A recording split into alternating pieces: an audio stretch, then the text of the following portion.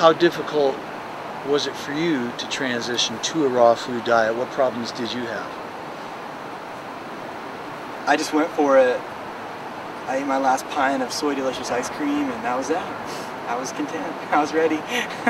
Also, I was a little bit more fortunate than most because as I simultaneously decided to do it, like I said, one of the top chefs in the whole raw food world happened to be in my town for 3 weeks making food 2 or 3 times a day for the health food store.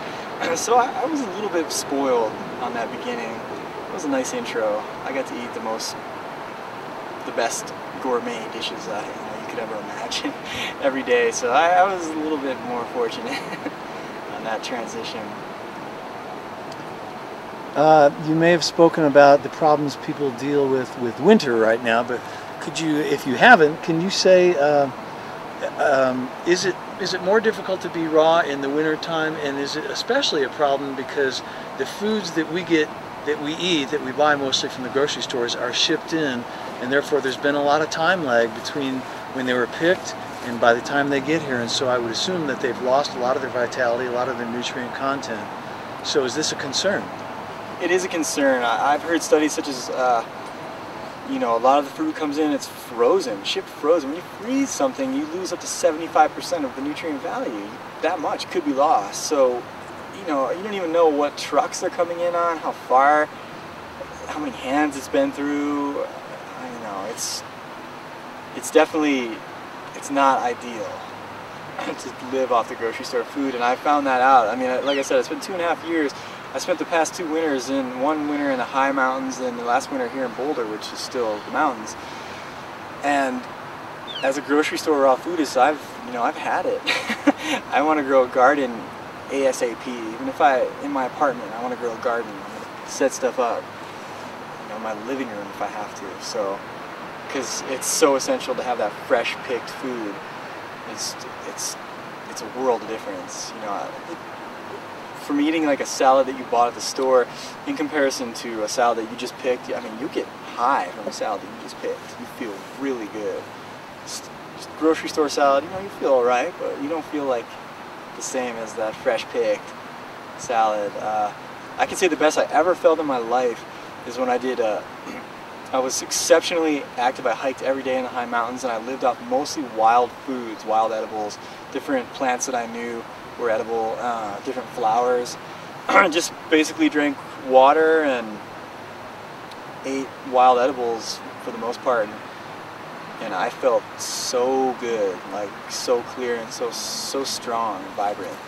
It's the best I've ever felt, like, you know, hands down. So can you do this? Can you eat the raw food diet incorrectly? Sure, you could eat dates and almond butter for all day, and you could just fall into those pitfalls. A lot of people get into, you know, right away. A lot of frozen ice creams and weird stuff like that. That stuff is, you know, it's all right to get you in, you know, to like help you shake those addictions to that old, or those old patterns that you were attached to with your, you know, your cooked foods. But they're not optimal, really. The gourmet thing, even, it's great transition, and you know, I love it every now and then.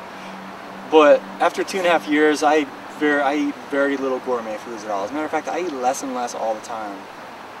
So there's definitely, I mean, obviously I'm a big proponent of the superfoods, and I think when you have those, you know, you can probably get away with a lot on the diet. So just go easy on the sweets, the sweet fruits, go easy on the dates, go easy on the dried fruits. You know, that stuff is just sugar.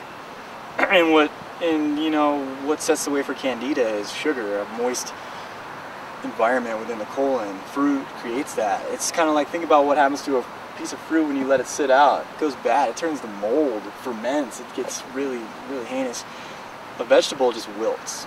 So that's kind of a representation of what's going on internally. So something to think about, you know. In terms of food combining, if you're eating nuts unsoaked nuts and dry sweet fruits all the time, that's a terrible food combination right there. And I've even heard, I believe Dr. Doug Graham mentioned that that's the setting up the way for diabetes, even living on that kind of high-fat sweet fruit mixture. So be conscious. Eat your greens. Eat your good fats. Go easy on the sweets. Can you succeed on this diet without supplementation or superfoods? Sure. Yeah. Yeah. Again, there's so many variables. So I would highly, like anyone that starts it, yeah, you can succeed for sure without those things. I highly recommend them, but you could definitely hold off. Some people just have really strong constitutions and things don't faze them, but the average person doesn't, so they might want to consider some kind of a superfood. Have you seen emotional changes occur for the better on a raw food diet? Can the raw food diet really help with emotional difficulties? I think absolutely. Especially with the certain good fats, can really balance hormones within the body and really stabilize neurotransmitters and brain function. And sea veggies especially and algae can really help increase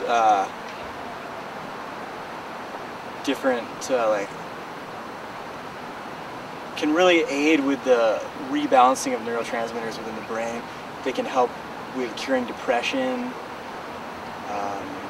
all kinds of, they help with the adrenals and all kinds of different things that can add up to emotional imbalance. But a lot of times emotional imbalance is just on a physical, nutritional level, is just deficiencies in certain fats and oils, I would say. And maybe also excessive sugars, and can definitely lead to things like depression and whatnot. Too much sugar and not enough good like sodium, such as sodium from sea vegetables and such. Those things can really balance the emotional state.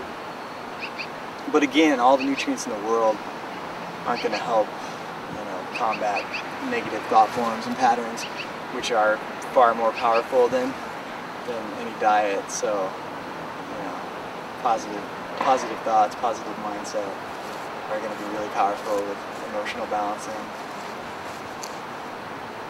So. Do you